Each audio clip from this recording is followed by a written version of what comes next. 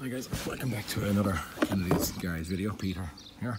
I have a 2015 Mokka, fault code P0617, and up on the instrument cluster we have a code 89. Okay, P0617 cylinder 1 glow plug. So we're going to go and do a little bit of testing on the glow plug. 1 second. What I'm going to use, one of my followers actually said that what he uses is a test light. So I'm going from battery negative, sorry, am I on the road? I'm going from battery positive, my leads are getting myself confused, over and onto, I just go to fuel rail to make sure the light is working, okay? Now back onto number 1 glow plug, try and get it all in shot there if I can. You can see when I get onto number 1 glow plug, the test light lights very well. It's on the top or the tip of the glow plug at this point in time, okay? I'm going to go over, I'm going to number 4. So there was questioning, was cylinder 1 a time belt side or gearbox side?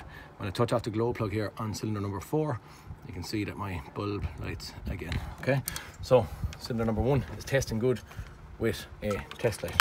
Now what we have, it's hard to see this, or at least a little bit, right? The stylus got snagged.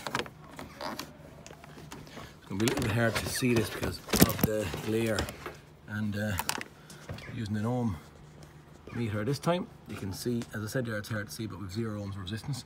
So I'm going to get my test leads when I find them. Okay, so graphing multimeter.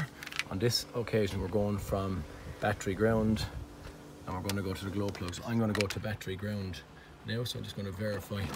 Right, and we have -1 ohm resistance because I didn't actually, it's very hard to see guys, sorry, because I didn't zero my meter. But when I go over, I'm going to go on to glow plug number 4 down here.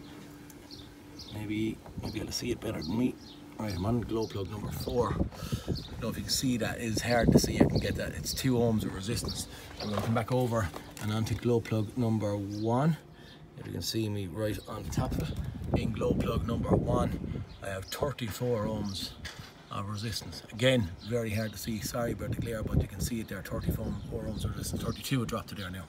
Guys, the only real reason for this was just to point out the difference between the test light and the actual multimeter, okay? It's sometimes the test light, which is a good test, may not be comprehensive enough, and if you have you use a test light, it tests good, or at least it looks good, and then you go along and think, oh, them glow plugs are fine, and you still have this fault code and you're like, oh, what's going on? You use a multimeter, okay, and it just pinpoints and shows the resistance or the difference in the resistance, shorted but not totally burnt out, okay? Guys, please like and subscribe if any of my hints and tips are good to you, and I'll talk to you in the next cartoon. Thanks, Peter signing out.